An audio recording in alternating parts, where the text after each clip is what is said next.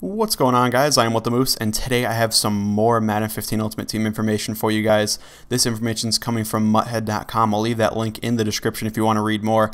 But I'm basically going to be breaking down the most important stuff, at least in my mind, from this little article that they posted today. So the first thing is that tiers and programs are separate.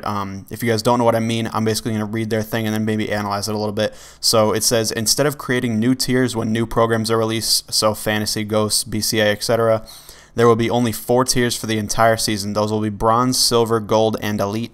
Tiers are represented by the color and number of stripes on the bottom of a given card. You can find the information on the card's associated program in the top left corner, such as the Legends icon on Rod Woodson's Elite card above.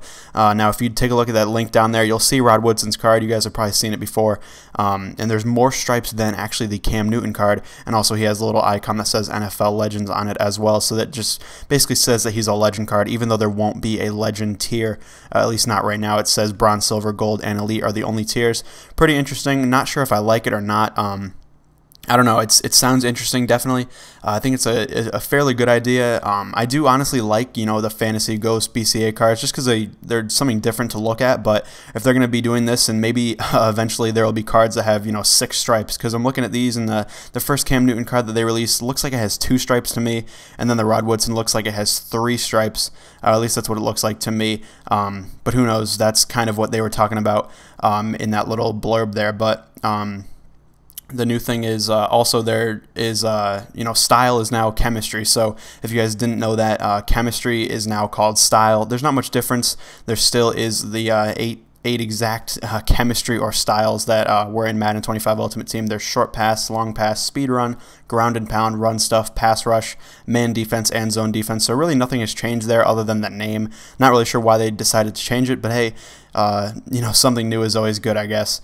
Another big thing is that injury cards are now not in the game. So it says, starting this year, injuries have a maximum duration of 1 game. That means you'll never have to use an injury item to return a starting player to your lineup. In the worst case scenario, you'll lose a player for the remainder of your current game. Now, injury cards really weren't that useful, to be honest. Sometimes you might get injured for 4 or 5 games, and yeah, it would be a hassle to go buy the, bronze injury cards from the store, but it really didn't cost that much. It cost maximum, 200, 300 coins to get a guy back in the game, or back on the field, I should say, for your next game. But honestly, that's not that many coins. Almost everybody, 99.99% of people have that many coins and are able to actually, buy an injury card for that little. So it really wasn't even that useful. It was kind of just a hassle, really. It didn't really, do anything to affect the game other than just make you waste time, trying to get these injury cards. So that was a little annoying, but I'm glad they're gone, and it makes sense that they, aren't really in Madden 15 Ultimate Team. Finally, it says contracts are more manageable. So I'll read the blurb and then give a little insight.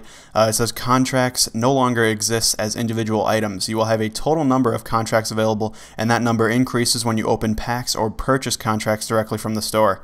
You can spend these contracts on adding games to individual players or by raising your entire starting lineup to a given number of contracts. The hassle associated with ensuring your team has enough contracts to play is over. So I'm not really sure exactly what this means.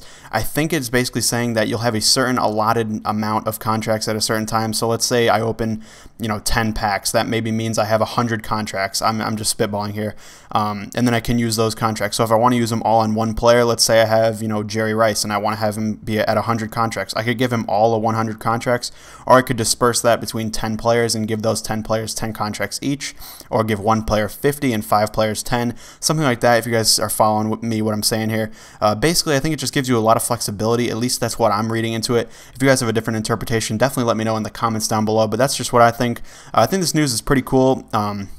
And definitely, fun to think about. There's going to be more information in the coming weeks until the game comes out. So thank you guys for watching. I hope you enjoyed. If you did, please leave a like down below, and definitely let me know what you think of this news. Thank you guys for watching, and I'll see you later.